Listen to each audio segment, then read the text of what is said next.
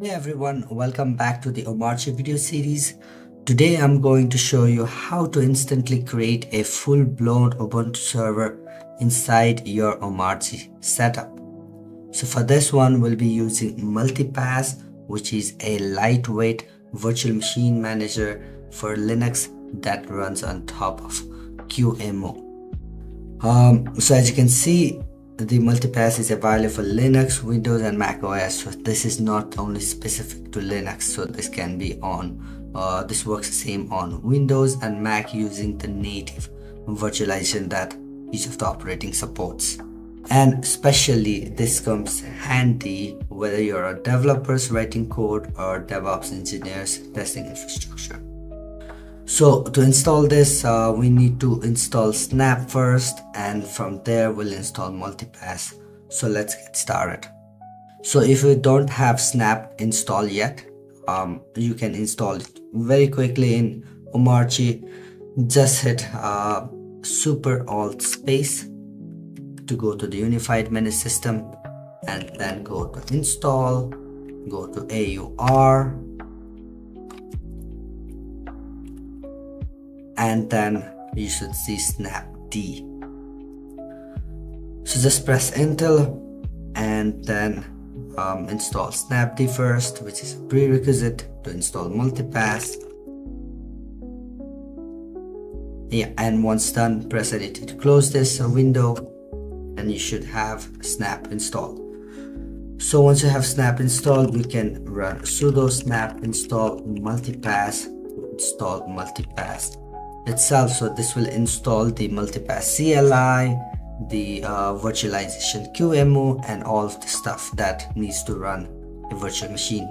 So once you have Multipass installed, you can just type Multipass and it will show you a help screen, and you can quickly launch a Ubuntu virtual machine with the latest LTS by just running two commands, which is Multipass and launch.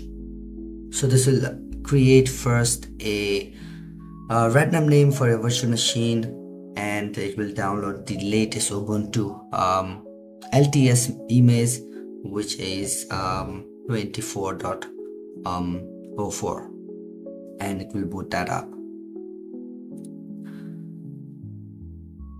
So obviously I have already downloaded the image, so it just goes ahead and did the initialization.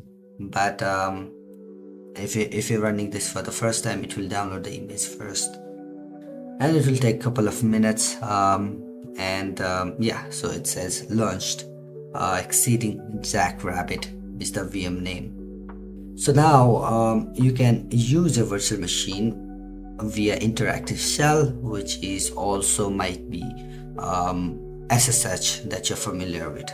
So Multipass shell and the name of the virtual machine, so which is the Exceeding Jackrabbit, and you will be dropped into the Ubuntu server, and this is the real server, and yeah, you can do all of the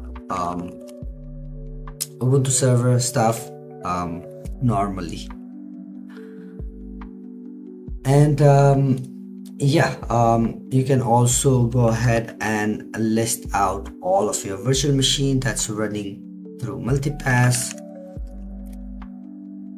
You can see the name, the state, the IP address, and the image that it's running on, which is 24.04. I have others which I'm running it for my local Kubernetes setup, running older version as well. And also what's interesting is you can go ahead and run a ad hoc command to any of these machines without having to go through interactive shell by doing exec and then name of the machine and then command. Like in this case, I can run like let's suppose, right? So it'll just run the command directly.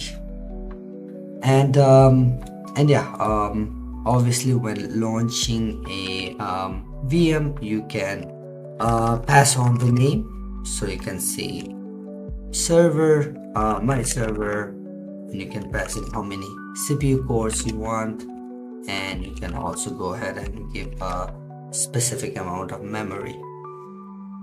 And then obviously you can go ahead and pass on the code of the Ubuntu release that you want, and this will do the same thing at Multipass launch, but launch it on the name that you give and with the VM spec that you want. And yeah, this will take a couple of minutes as well, and it will do the initialization, but this is pretty fast.